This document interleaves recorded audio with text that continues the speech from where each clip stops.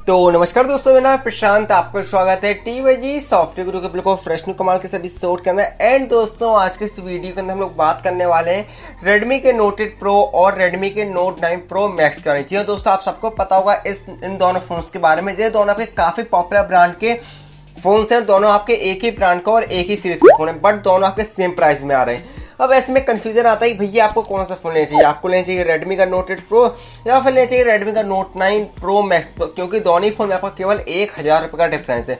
तो आज के टाइम जानेंगे इन दोनों फोन के बारे में, जानेंगे इन दोनों फोन की स्पेसिफिकेशन और भी ऐसी बहुत सारी बातें जो आई होप आपको पसंद आएंगे। पसंद आए तो लाइक करना, चैनल पहली बार आ रहे हो तो सब्सक्राइब करके उस बगल वाले बेल आइकन को हिट कर देना, ताकि आप हमारे आने वाली लेटेस्ट वीडियो की नोटिफिकेशन कभी मिस न कर पाओ। तो चलिए शुरू करते हैं।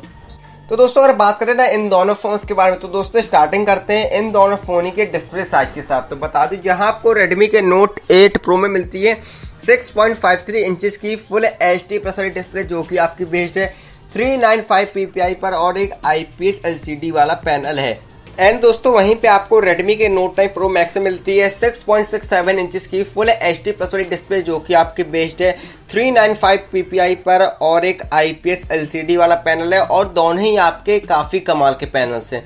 एंड दोस्तों, दोनों ही आपके 60 हर्ट्ज पर बेस्ड है। तो दोस्तों, ऐसा डिस्प्ले अकॉर्डिंग दोनों फोन अपनी अपनी जगह काफी अच्छे हैं।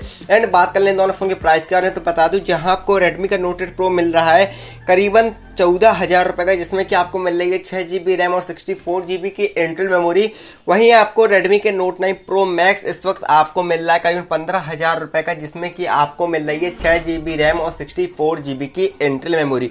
मतलब कि ऐसा प्राइस के अकॉर्डिंग देखते हो तो गाइस रेडमी नोट 8 प्रो ज्यादा अच्छा लगता है as compare to note 9 pro max. But दोस्तों, कुछ बातें वीडियो में अभी बाकी है, तो ऑफकोर्स वीडियो के एंड तक बने रहना।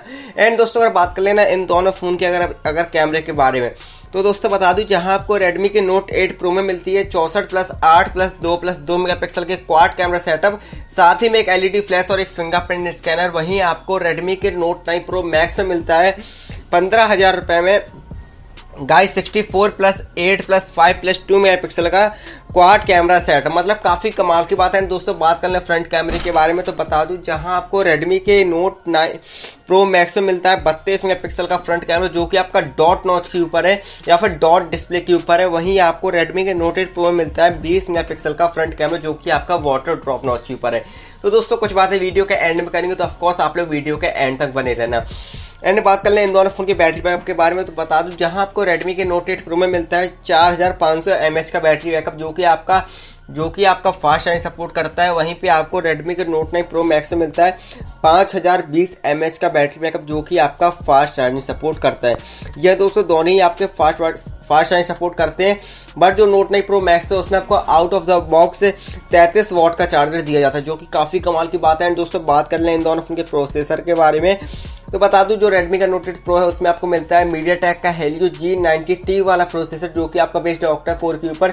वहीं आपको रेडमी के नोट 9 प्रो मैक्स में मिलता है स्नैपड्रैगन का 720G वाला प्रोसेसर, जो कि आपका बेस्ड है ऑक्टा कोर के ऊपर।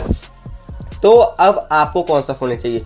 तो दोस्तों, मेरे अकॉर्डिंग आपको लेना चाहिए रेडमी का नोट 9 प्रो मैक्स, क्योंकि भाई जो नोट 9 प्रो मैक्स है वो इस वक्त आपका सबसे लेटेस्ट फोन है। उसमें भाई कुछ खास बात क्या है, जो उस फोन का डिजाइन है वो ऑफकोर्स काफी अच्छा लगता है compare to Redmi note 8 pro, क्योंकि उसमें आपको साइड में आपको माउंट एक फिंगरप्रिंट दिया जा रहा है, साथ ही साथ उसमें आपको एक डॉट नॉच डिस्प्ले, जो कि काफी कमाली लगती है देखने में। जो उसका फ्रंट कैमरा है वो आपका नोट 8 प्रो से अच्छा है। एंड साथ में जो उसका आपका जो उसमें आपको जो मार्को सेंसर है, तो वो भी आपका नोट 8 प्रो से बेटर है। तो एज कंपेयर टू जो आज का हमारा विनर है, तो वह नोट 9 प्रो मैक्स। एंड ऐसे में एक क्वेश्चन आता है कि अगर इन दोनों फोन की स्पीड टेस्ट होगा तो कौन सा फोन जीतेगा? तो बता दूं, दोनों फोन की स्पीड सेम रहने वाली है। एंड अगर आप एक गेम के लिए फोन चाहते हो, मतलब आपको अगर गेमिंग करनी है, आपको कैमरा या फ्रंट कैमरा से कुछ मतलब नहीं है, तो आप दोनों में से किसी भी फोन को ले सकते हो। दोनों ही फोन की स्पीड सेम होगी या फिर 19-20 का फर्क होने वाला है, कुछ ज्यादा फर्क नहीं होगा दोनों फोन की। बट अगर आप फ्रंट कैमरा कंपेयर करोगे तो जो नोट 9 प्रो मैक्स का कैमरा है वो ऑफकोर्स आपका नोट 8 प्रो से बेटर होगा। सो दोस्तों, आप मुझे कमेंट करके बताओ कि आपका फेवरेट फोन कौन सा है। दोस्तों, वीडियो पसंद आई हो तो लाइक करना, चैनल पहली बार आ रहे हो तो सब्सक्राइब करके उस बगल वाले बेल आइकन को भी प्रेस कर देना, ताकि आप हमारे आने वाली लेटेस्ट वीडियो नोटिफिकेशन को भी मिस ना कर पाओ। तो मिलेंगे ऐसे किसी अगली वीडियो में, तब तक के लिए जय हिंद, जय भारत।